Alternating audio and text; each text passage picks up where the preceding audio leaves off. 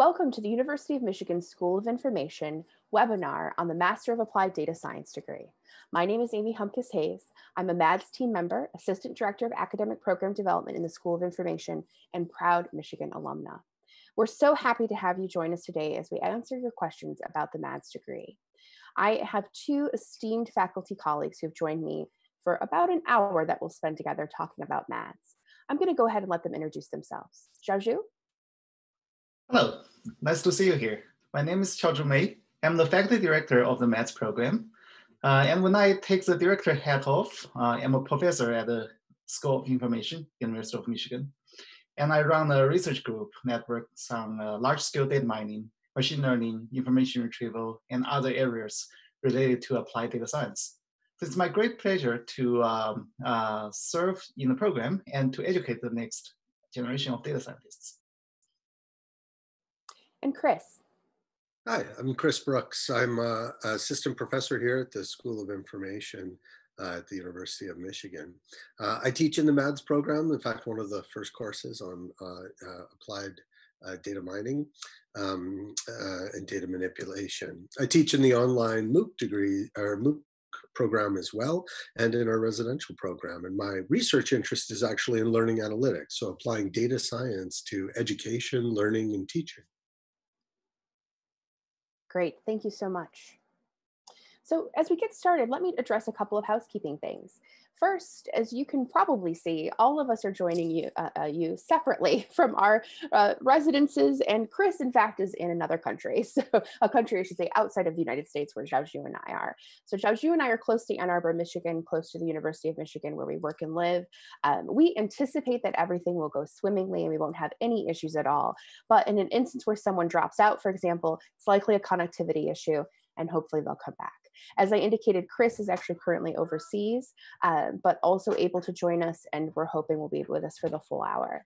I should also add that because we're all in our homes, you may see disruptions here or there. That's very common because we're working all virtually today, but do know that we're here with you for the full hour, ready and happy to answer all of your questions. So as we get started, I'm going to go ahead and let Chris and Qiaozhu talk a little bit about the kinds of courses that they teach in the MADS degree. Chris, can you tell us a little bit about the courses, particularly SIADS 505, which would be one of the first courses that students would take if they joined us in the MADS program?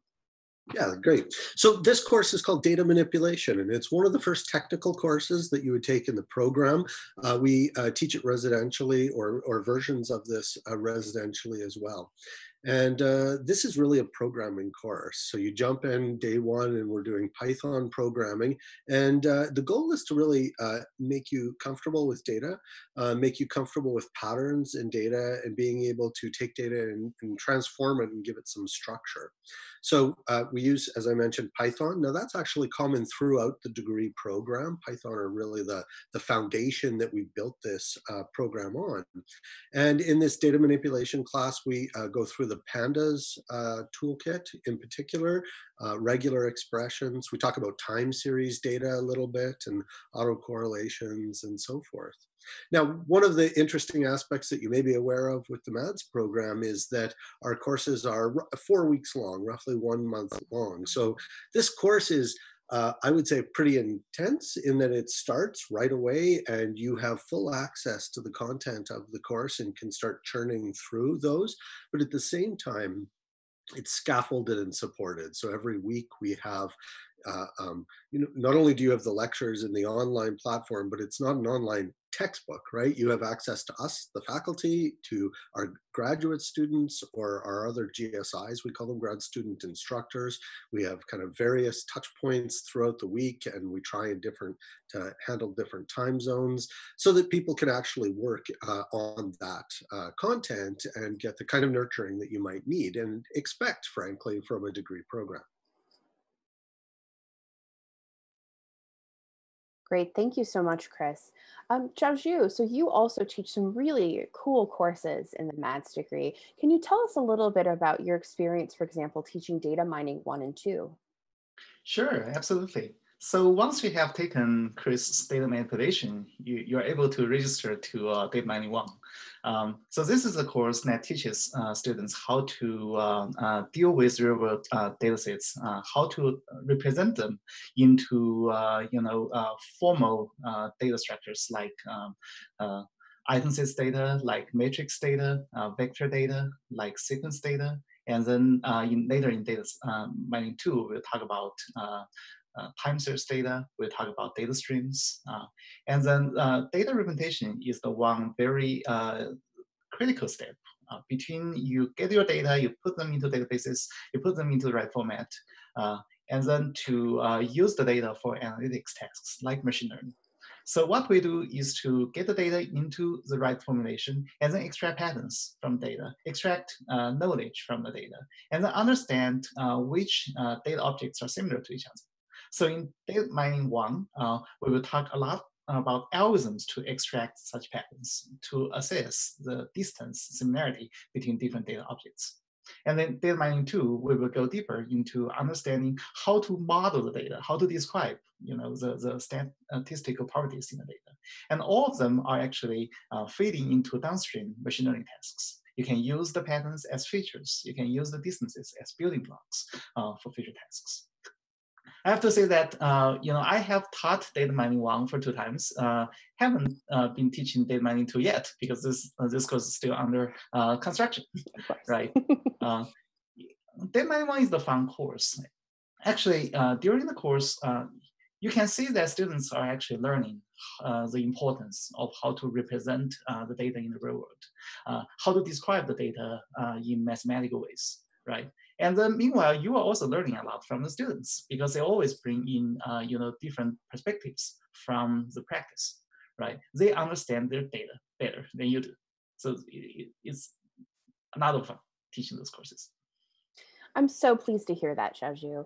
So you've been teaching in the maths program for about a year. We've been running the program for about a year. You're also, of course, the program director. Can you give us one highlight of this past year? What's one thing about the maths program and your involvement in it that's really struck you?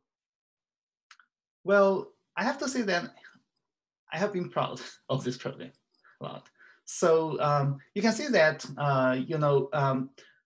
before we put this program together, the faculty and the staff spent lots of time innovating the curriculum, right? Thinking about what would make us the best data science program in the world, right? And we had lots of efforts in designing, the what we call end-to-end data science curriculum that obviously does not exist anywhere else. And then we try a lot of measures to balance rigor and flexibility, right?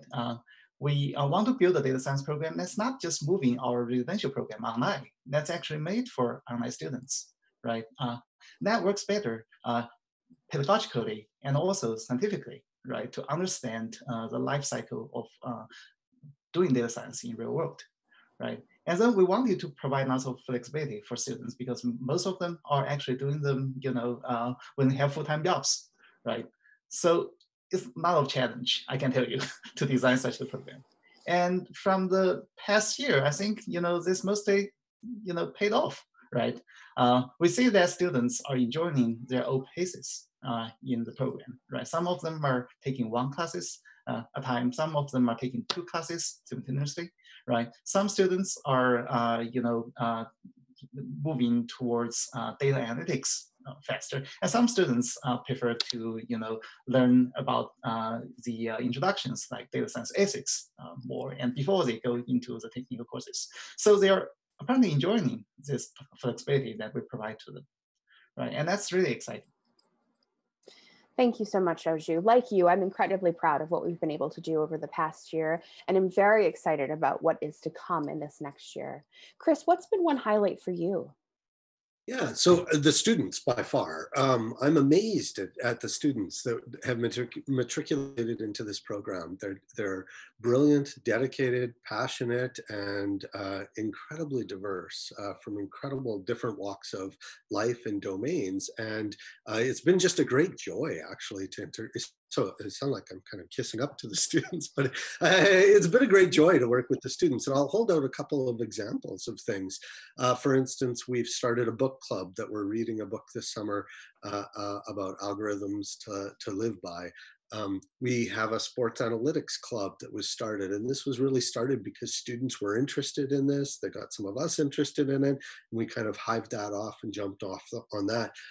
Some of the projects that I've seen some of the students do. So one has started a project, the student's a lawyer and has started a project looking at equity and justice and access to legal aid by underserved populations and an analytics approach to that. And a lot of this didn't come directly out of the coursework, but aligns well with the coursework. And so for me, that's really been a powerful piece of this, is that the classes are large enough, diverse enough, and are gelling, that there's communities. And that's something I'm looking forward to as we continue to grow capacity and grow the number of students, continuing to diversify and see new communities grow and engage, and really how we can use data science and applied data science as we're learning and teaching it to change the world. I really appreciate that sentiment, Chris. And like you, I've seen tremendous opportunities for our students to participate in real world problem solving. So another great example being the MAD students who were invited to participate in creating a COVID-19 dashboard for the state of Michigan as we track public health, which is a very real, as we all know, and very serious set of needs that state and federal governments currently have around the world. So thank you for saying that. Like you, I'm highly enthused by our students and enjoy engaging them every day in the MADS program. So this probably goes without saying, but if you have a question, please, I welcome you to ask it in the chat. I am the responsible kind of facilitator, moderator here, who's going to be reviewing questions and then giving them to Chris and Qiaozhu. A couple of things that I will add: if you have a really specific question, something that would be unique to you, for example, I welcome you to email umsi.mads, M-A-D-S, at umich.edu. We are happy to answer that question over our email. We have several folks, including me, that monitor that email account. I would also say in an instance where we don't get to your question, we're also welcome to answer it again over email at umsi.mads@umich.edu. So let's go ahead now and turn it over to some of the questions that we've been getting. I see lots of really good ones. So Chris, you have the advantage of teaching both in the MADS program and in our residential programs in the School of Information, as well as being one of our faculty who have created a MOOC. So as Chris indicated early on, he is one of the primary faculty in our applied data science with Python MOOC hosted on Coursera. Can you tell us a little bit, Chris, about the value add of the degree, or how you differentiate the degree as opposed to the certificates that we offer through our MOOCs, for example?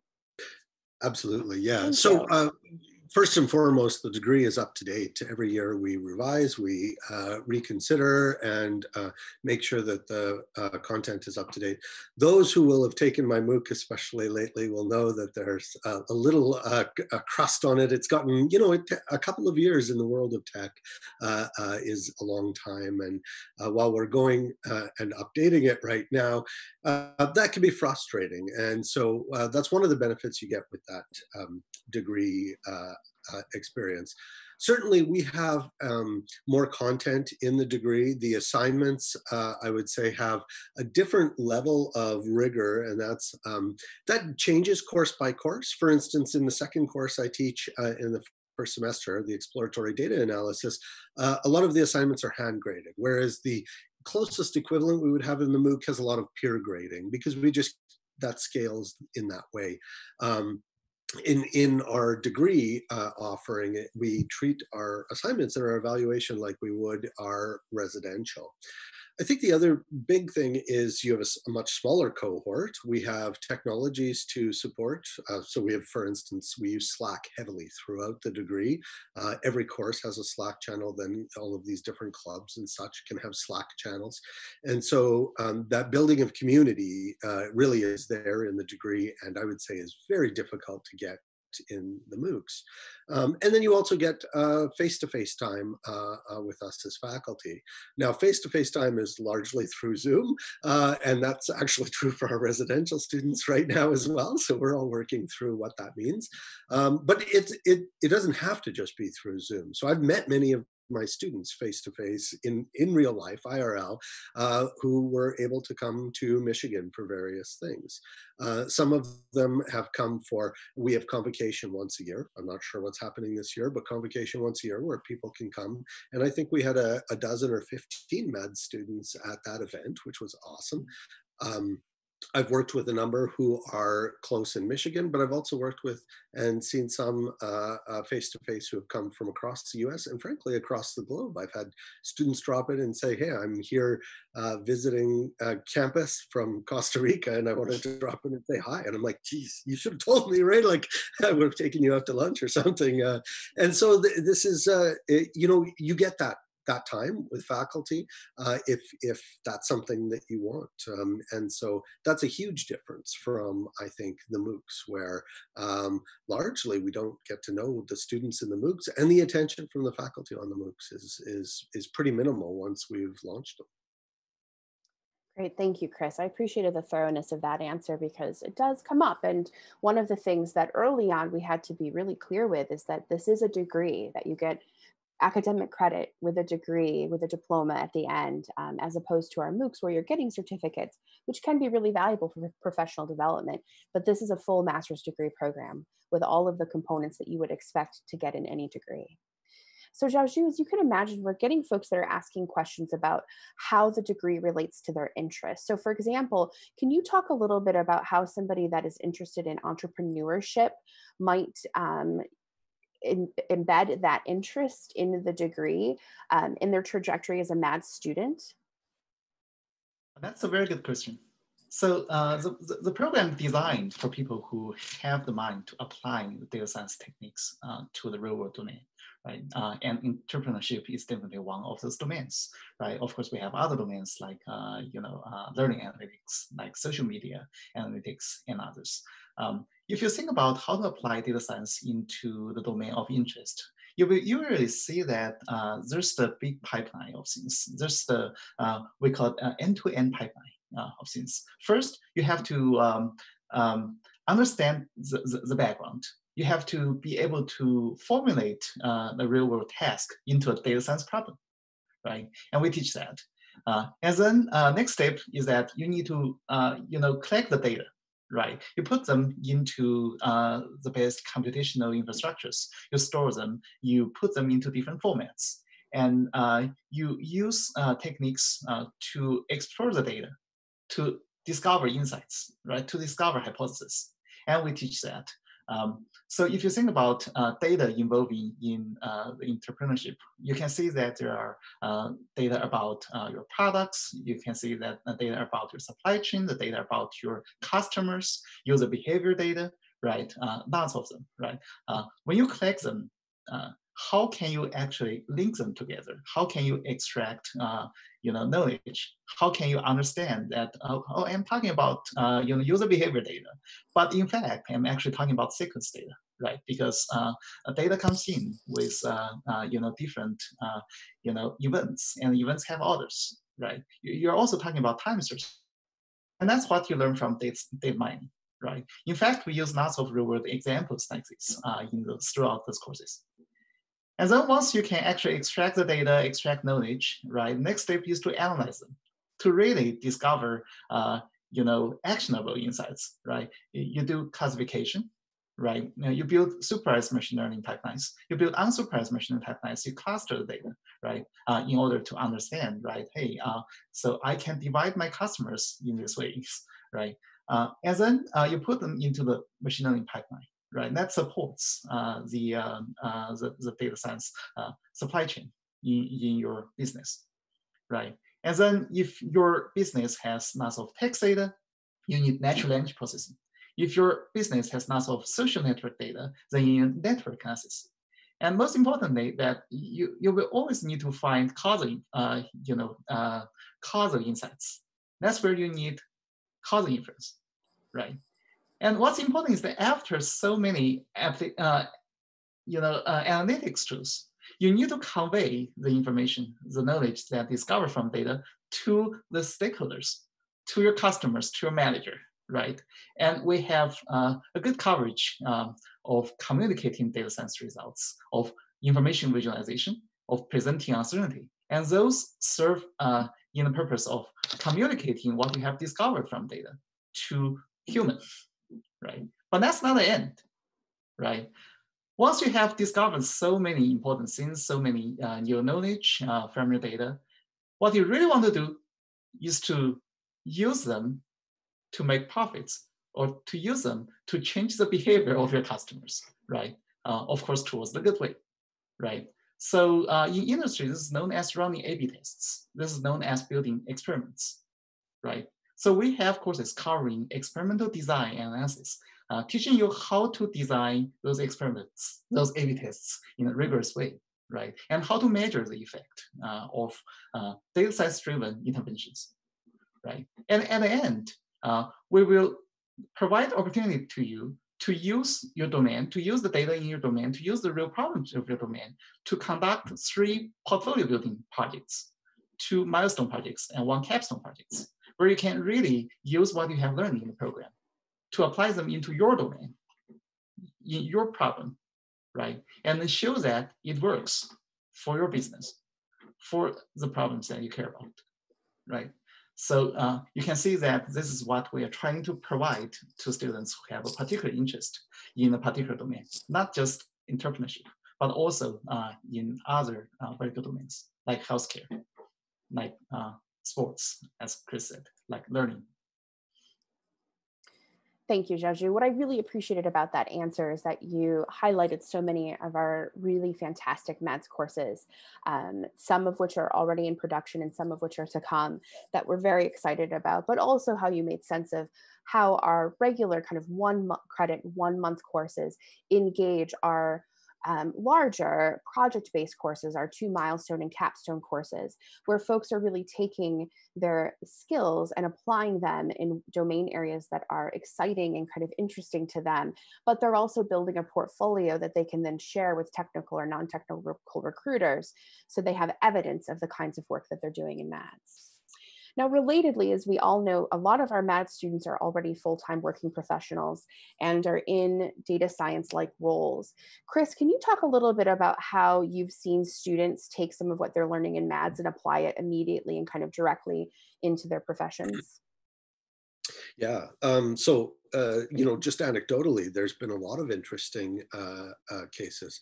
So I've actually, even coming out of SciAds 505 and into the exploratory design, had a mid-career member who had a job offer change, and part of it was that because he was in this program, was learning new things, and there was a clear opportunity, and they saw growth in that, and could continue working on, for instance, more advanced machine learning.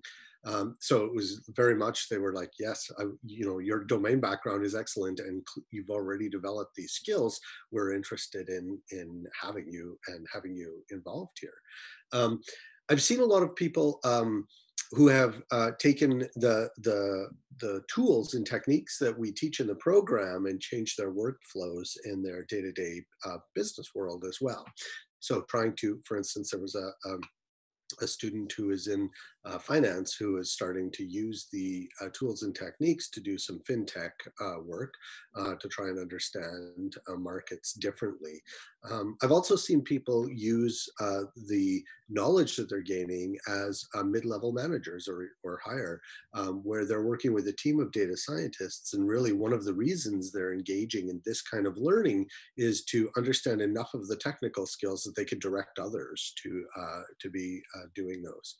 And I've seen some who have talked a little bit about their entrepreneurial goals. And I can't point you yet to the company that they've spun out, but because so many of our students are, have a domain experience of another kind or in a career already, they're actively thinking about how to use these skills, the data science skills, and apply them with their domains. And for me, that's been the exciting thing. I get to learn a lot more about these different domains and the problems they have. And like Qiaozhu said, when you think about stocks being bought and sold, you can actually think of these as sequences and sets of data. And that's what I do in my research with education, is think about student interactions as sequences and sets of interactions. And so a lot of what you learn in this program is transferable to these applications, and is really the goal of the program, to support that translation.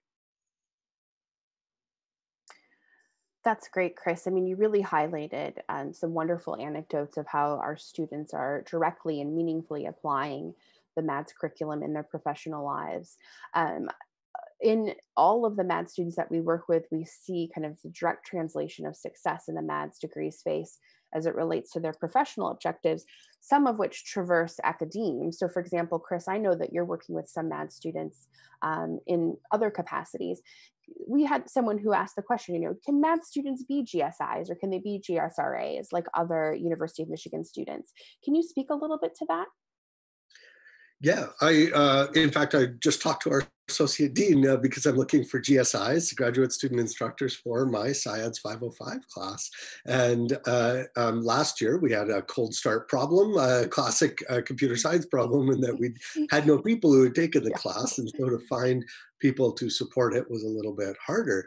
And this year I got the green light that I can recruit from people who have taken that class. And that's exciting. That's and is a great way to be able to build those peer relationships.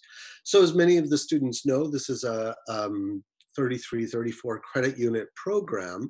And ideally you could take it over 1 year, but most, all maybe of our students are taking it in a longer time frame. And so that gives you an opportunity to build across cohorts, a community as well, a peer interest community. And I think that that's really powerful with the different kinds of projects that I'm, like the sports analytics that I'm seeing climb.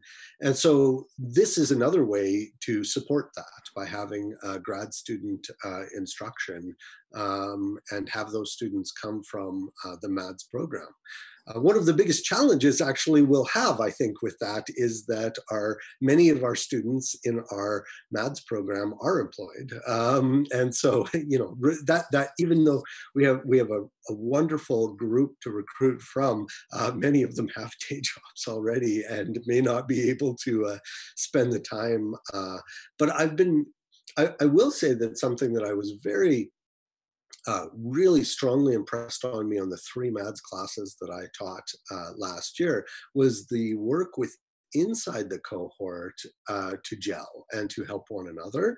And one of the novel aspects of the curriculum, and this is not for all classes, but I think for most of the courses, is that when it opens, you can go through it at your own pace. Now that changes a little bit if you don't have some auto-graded programming assignments and so forth, but I think it's true for 70% of our courses.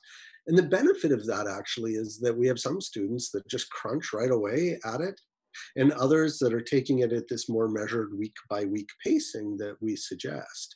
And it creates an inbuilt peer help community. And I've really seen the students respond very positively to that. And that's been a wonderful thing as well. So to answer your question, there's lots of ways to get involved, and GSIing is one of those. GSRAing is one of those as well. I hired a student out of the MADS, out of the SciAds 505 class to help me work on a MOOC on sports analytics because of his passion in that area. And so definitely there are ways to get involved. I also know that there's ways to get involved with research. They're not always paid, or sometimes they're paid as a subject in an experiment, but I've had one of my doctoral students, for instance, recruited from MADS population. I think we had 15 or so students respond and go through our experiment and work with us on that. And that's been wonderful as well. So there's lots of ways to get involved. Thank you, Chris. I really appreciate the positivity of your sentiments about our current students, because we do love them. And we've seen them really avail themselves to lots of opportunities as we've created them or as we've observed other opportunities that we've availed them to. So I think you're exactly right that we only foresee a future where there may be more opportunities for our students to get engaged in a number of ways. That, of course, would also include research. And as you can imagine, Qiaozhu, we have students that are interested in doing research from conception through publication. Can you talk a little bit about how MAD students might avail themselves to research opportunities? Yeah, absolutely. So there are quite a few opportunities. So of course, as Chris said, just don't hesitate to email the professors, right? So as the math students, you have the access to the entire body of world-class researchers at your MSI and University of Michigan in general, right? Just write to them, right? And then express your interest in either their projects or bring your research ideas to them, right? And we love to hear from you and we'd love to involve you in our research projects, either ongoing or new projects, right? So that would be number one. Number two is that you also have access to the tremendously diverse cohort, right? And you can actually find, people with very different skill sets, with very, related interests, right? And who have the same mission to change the world, right? Talk to them, right? And form small groups, form special interest groups, like the sports analytics group, like the health informatics group, right? Like many other groups. And then, you can invite faculty members like Chris and myself into your discussion. And we'd love to provide feedback. We'd love to be part of them, right? And don't forget that you have 3 portfolio building projects, right? You can easily select, a project with research value. You can select a project that could help you commit, your mission, right? And one thing to mention is that the capstone projects, we wanted to shape the capstone project so that it is applying data science techniques you have learned through the program into the particular application domain, right? So you can see that there are lots of opportunities there that we have, application-driven courses that you can take to understand the ongoing research, to understand the literature, to understand the background in that domain, and to identify, the gap that you can really make your own contribution, right? And we have learning analytics, we have social media analytics, and we have the new coming one that is data science for social good. You can see how many opportunities there are, right? So if you have the passion to do research, there are lots of resources available to you as the math student. Thank you so much, Qiaozhu. I wholeheartedly agree and have seen, for example, MAD students who've communicated with faculty and have participated in research, formal or informal, in a number of ways. And like all things MADS, I anticipate that we're going to see more of that in the coming months and years. So Qiaozhu, we are getting folks who are really interested in specific topics within data science, and deep learning is coming up. So can you just briefly tell us a little bit about how we're teaching deep learning in the MADS curriculum? Yeah, absolutely. So as you can see that deep learning is within the cluster of analytics courses. And in that cluster, it starts with data mining, and then it gets into supervised learning, unsupervised learning, and machine learning pipelines, right? Deep learning is the course that really connects, data science to the state of the art, to the cutting edge, right? Blooding edge techniques, right? So in those 4 weeks, we will talk about classical deep neural network infrastructures like convolutional neural networks, like RNNs, recurrent neural networks, especially LSTMs. And then we will talk about attention-based models. We will talk about some graph-based neural network models. So these are actually characterizing the most powerful models, the most powerful machine learning models nowadays. And that will really give students the exposure to what's being used by Google, by Amazon, right, by DeepMind. And then you can understand their applications in what you recently heard, right? For instance, AlphaGo, right? For instance, ImageNet, deepfakes, right? Or self-driving cars. So that will be the very exciting course. And that's going to be taught by one of our youngest and most talented faculty member, Parmir. That I think was a great summation. As Chris and Qiaozhu know very well, I have a non-technical background, but because I sit in all of these discussions, I generally am very enthused by all of the technical content, and deep learning in particular, I think is going to be just a really cool course. So Chris, we have folks that are really interested, but also perhaps a little bit more curious about these 1 month, 1 credit courses. So we talk a lot about the benefits of our model, right? In so much as the flexibility that it enables students to have. But you can imagine that there may also be some concern about the course intensity and around the rigor in a 1 month course. Can you talk a little bit about how we manage kind of breadth and depth across our curriculum given the model that we're using? Yeah, yeah. So these 1 month courses, the very much never was the goal to crush more into the course faster, but instead to partition things up, to stack a little bit more like Lego bricks, and to be able to allow people to build around their careers that they might have, their families, or their other obligations. And so a lot of this works often, I think, quite well for students. I haven't heard many say that after they've gotten into the program that they've had troubles with this, but sometimes they wonder about 2 courses versus 1 course. And the program has been designed from the onset so that at the beginning, you can choose between sort of everything, or I want to get into the Python technical stuff right away or not. And you can kind of calibrate yourself a little bit there. I think this is another place where I've seen cohorts really help as well. One of the, because I teach the very first course or the first technical course in the program, one of the challenges I see with people coming in is, are my Python skills good enough? This is undoubtedly the biggest question that comes in. UMSI as a school is very flexible. We have a very flexible drop policy, for instance, for students.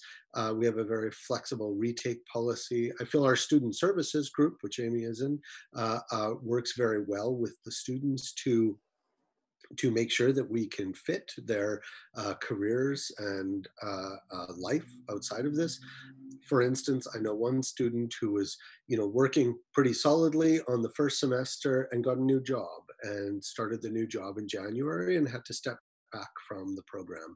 And there are options for that. And then he's coming back, this summer to work on some of those other courses. And that's the other cool thing about the way the program has been designed.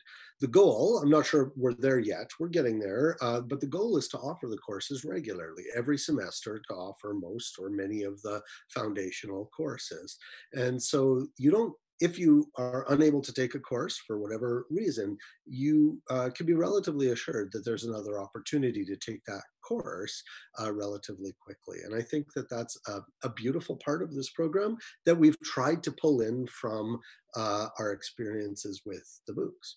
When I went through undergraduate, sometimes you just couldn't take a course. It wasn't being taught that year. The professor was on sabbatical, and well, your degree doesn't have that course in it, whether you wanted it or not. And I think that, with this program, we're going for a different level of options for students, being very aware of the diversity of background and life. I really appreciate that, Chris. I mean, we've thought really long and hard about how to create a curriculum that's flexible, but still essential in preparing leaders in data science. And so where in a residential course, I know, Qiaozhu, you and I talk often about how in a residential course, you might have many concepts covered in a 15-week course. In MADS, you might be taking 3 or 4 courses that cover that same breadth of content, but you're getting it in the 1 month, 1 credit courses. And so in an instance where you do have a professional or personal obligation that requires you to step back, you can confidently step back in a way that we would argue might be much easier than a traditional program. So Can I add one? please, Sorry, Amy, please, Chris. No, I welcome you too. My background is as a computer scientist. I went through a computer science program or programs. And one thing that I love about UMSI, about our School of Information, and about our faculty and our approach to teaching is how we care. And so we care about mental health. When people have a surgery, it's not, well, you failed the class, or when people have to take a step back for various reasons, we care about people as people and recognize that.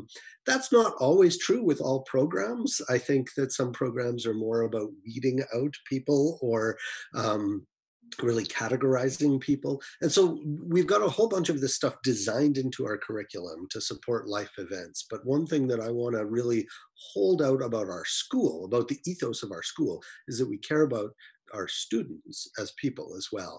And so students have a lot of facilities on campus that they can access for that. And some of those are available virtually as well. But the people should know that coming into this, there is that almost family-like feel when you're a student at UMSI.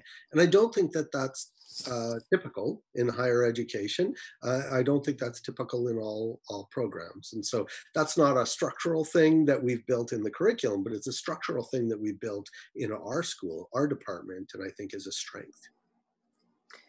Thank you, Chris. I think that was actually a great ad, and it really speaks to the combination of kind of formal and informal supports that we offer MAD students. Some of those are curricular supports and how we communicate and in the ways in which our courses manifest themselves with asynchronous and synchronous learning opportunities. And some of those are informal supports in how we work with folks that are experiencing life and what it might mean if life interacts with your degree progress in a way that forces you to make a change, that we were happy to kind of come alongside with you and help you make that change. So Qiaozhu, can you tell us a little bit, we've been talking a little bit about some of the things that make our program unique. Can you just add your perspective on what's the primary difference kind of differences between our program and other data science programs for those that are looking across a number of programs? Absolutely. So, well, first of all, we're not a computer science program, as Chris said, that we wanted to attract students who really wanted to use these techniques to change the world, right? And we're designing the program, we're designing the curriculum to help you achieve that. So this program features in applied data science that connects two ends. Connects the end of you get the data, you formulate the problem of data science problem from your real scenario, all the way to the end of you use what you discovered from this process to to change the behavior, right, of human, right, to provide inventions, right, to make the world better. So we cover the whole spectrum of things through this program, and that's what we're really proud of. This program designed by the world-class faculty from the School of Information. For instance, we have Dr. Chuck Silvers, who's the flag in the world of MOOC online education, and we have Professor Kevin Cummins Thompson, who had before coming to UMSI as a professor, he spent 15 years at in industry, right, and Microsoft Research. He's one of the leaders of information retrieval in the world. And we have faculty members like Yan Chen, right? Dr. Chen is a very famous behavioral economist, right? You don't actually have this resource from other programs that really helps us to build this, end-to-end pipeline that we have experts to cover every particular aspects, right? This program is unique. It focuses on, right, how to apply things to the real world, how to connect people, how to connect data, and how to connect technology, right? This is basically the slogan of School of Information, and we're proud to deliver this vision through the maths program, right? So as we said that the faculty members sit down together, we reviewed what we had in the residential programs. And you can see that, the residential programs has been implemented for many years, right? It's like, right, when you own your home for many years, you have lots of stuff into your house, right? You spend time organize them, clean them, and put them into places and add new stuff, and really, think about what we need in a program that's going to last for many years, right? What we need in a program that can actually transform a passionate student into the leader of data science in their field, in the application domain that they care about. So to me, that this is one of the biggest difference between our program and other programs. Some of them are more computer science-ish, some of them are more statistics-ish, right? So our program focus more on connecting people with information, right? And of course, the modularized design also differentiates our program with many other programs, right? That really provides rigor and flexibility for students, especially for students who have full-time, part-time jobs, right? And you can actually graduate in 1 year, 2 years, 3 years, depending on, what your schedule is, right? So I think these facts really differentiates our program with other programs. Thank you, Qiaozhu. I appreciated all of that sentiment, and it certainly has rung true in my experience of observing all of what we're doing with the MATS curriculum. And so, as Qiaozhu and Chris have both indicated, we don't require a computer science or a math background, for example, but we also don't shy away from understanding what it takes to use really strong computer science and math skills to do really good data science. So Chris, you and I have talked before about math and how it engages the MATS curriculum and some of what the math requirements are, and then some of the math that we teach. Can you talk a little bit more about how students can get prepared for, and then what we do in the MATS curriculum to kind of help them with the math? Yeah, so a lot of what we teach in the program, we aim to teach at an intuitive, practical, and applied level. So those are the words that I would use to describe that. Those sometimes require some fundamentals in math. So I'll take statistics as an example, which I think is particularly powerful and important for people to learn. It's important to come in with some knowledge of statistics, and we reaffirm that knowledge in a few of the different programs. So we have a math methods program that's right up front. It's a 1-month course to help boot you and give you that grounding so that you understand some basics of statistics, of linear algebra, and of calculus at that intuitive level. But there's an expectation that coming into the program that you have that base understanding of statistics and probability as well. A lot of this gets built on throughout the program and sometimes in interesting ways. So I'll point to the class Presenting Uncertainty, which I think is really unique and powerful for our program, because this underlies a lot of what we do as data scientists, is try and understand how to make a decision in the face of uncertainty. And so there are some classes throughout the program that take on aspects of mathematics, but you won't find a Calculus 1 class or a Calculus 2 class here.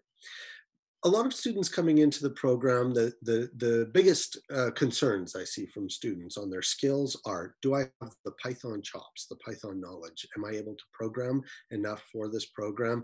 And do I have the basic math skills? I took linear algebra in the 90s or in the early 2000s. So those are the two biggest concerns I see from students. I think that the best way to prepare for those, frankly, is from some of the MOOCs that are out there. This is a low-cost way to prepare to get hands-on experience. On the Python side, Michigan, in fact, UMSI teaches 2 of these, and I'm in one of them. Dr. Chuck teaches one that's I'm not sure I know anything about Python. I want to start learning. And then Paul Resnick, Steve Oney, myself, and others from the school, and Chuck's in there too, teach another one called Python 3. And I think these are great resources for students to jump into. And I would really encourage you, as you're prepping for September, if you're planning to come in for September, or if you're prepping for, let's say, January, and you want some things to do over the next coming months, I would encourage you to take one or both of these classes for the Python skills. On the mathematics side of the world, we've got kind of 3 different areas: statistics, linear algebra, and calculus.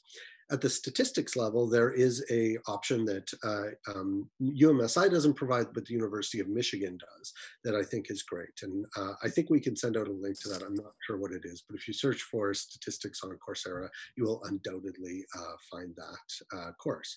There are, though, linear algebra fundamentals programs as well. And I think that that would be my second go-to if I were a student coming into this program. With calculus, I think that the important part of calculus for this program is understanding, and Qiaozhu can jump in here, is understanding calculus at an intuitive level.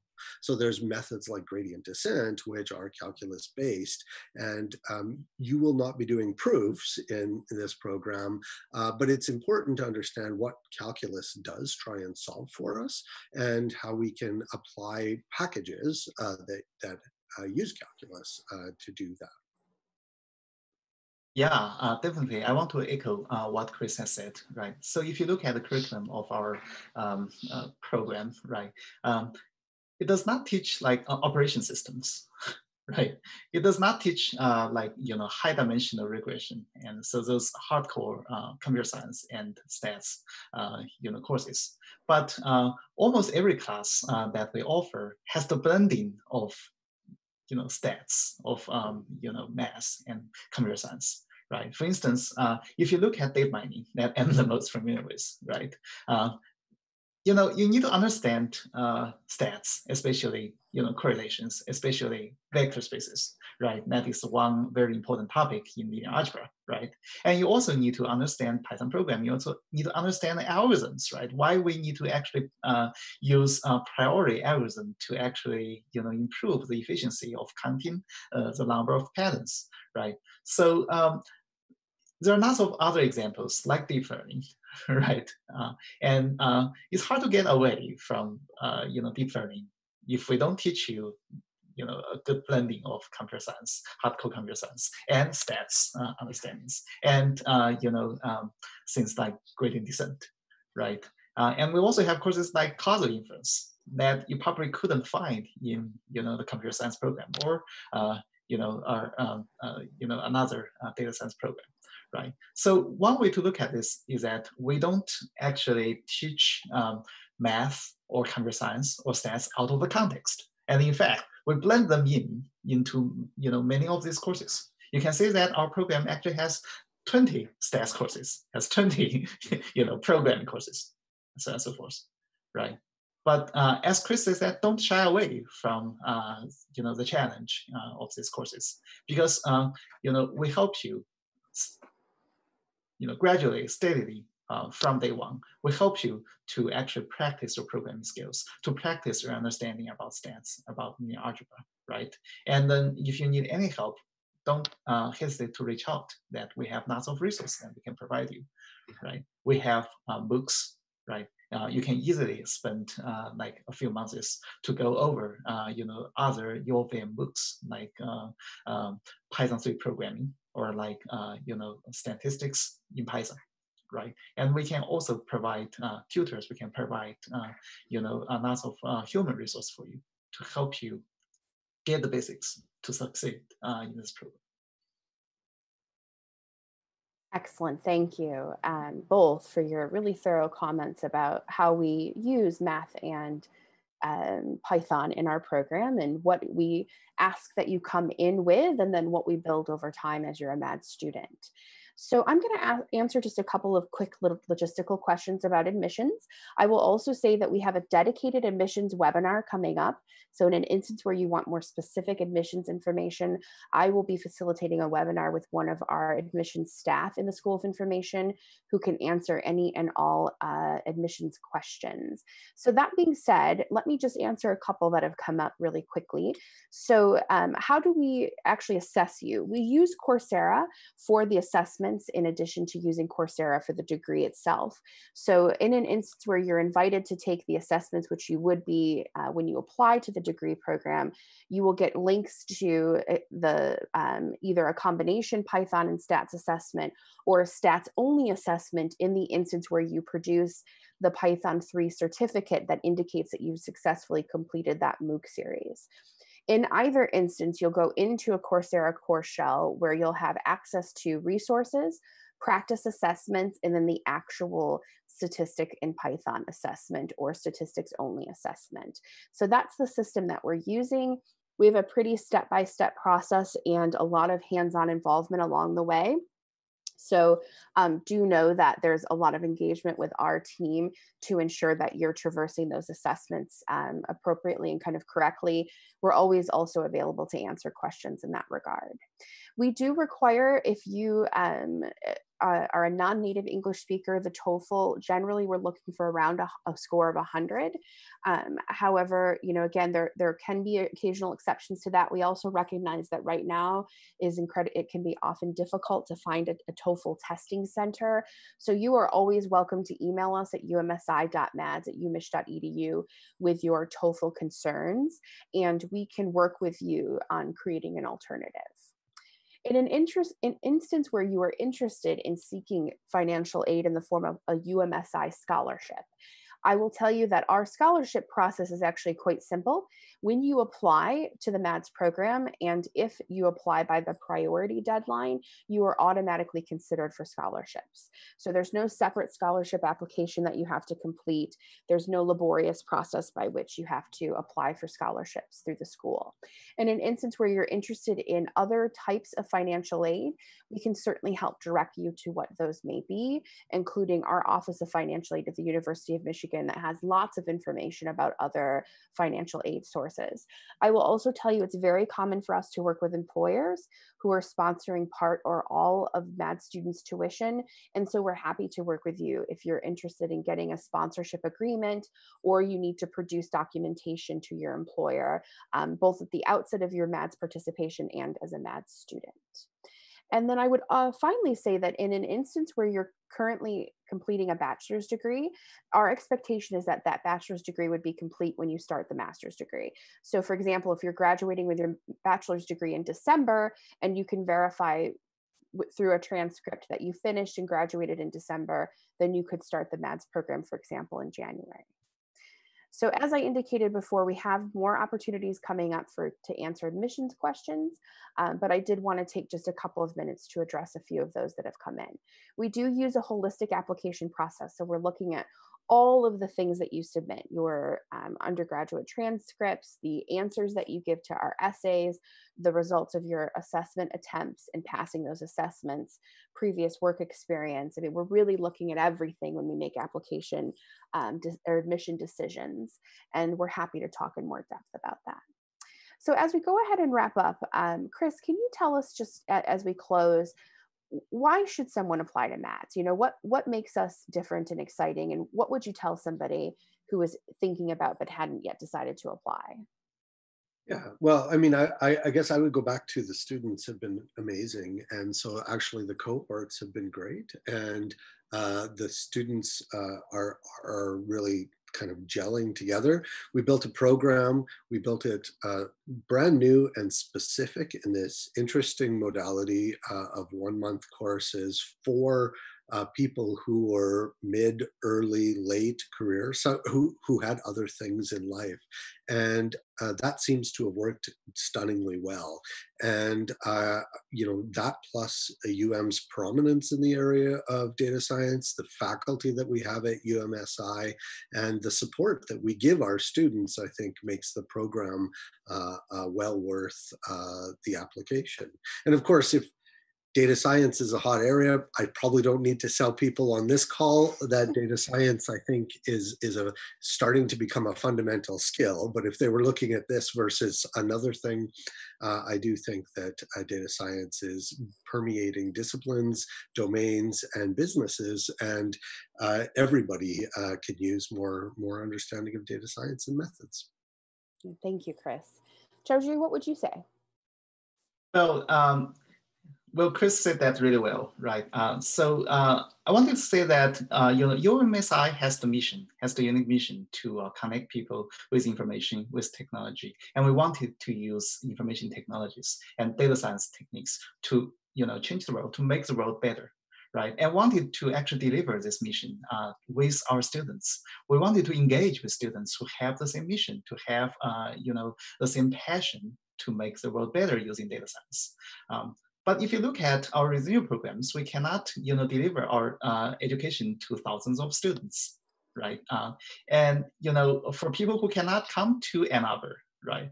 For people who cannot leave their jobs, leave their family to come to Ann Arbor, we couldn't do that, right? And this is the whole purpose of creating MADS, right? To really deliver our mission, our value, and our world-class education program to all the people in the world, to the students in the world, to the next generation of applied data scientists. No matter whether you can come to Ann Arbor, right? No matter whether you are at the stage of stopping your job for 2 years and coming to the program, right? We just want to work with you to create a better world with data science techniques, right? And this is what we call Michigan value. Right?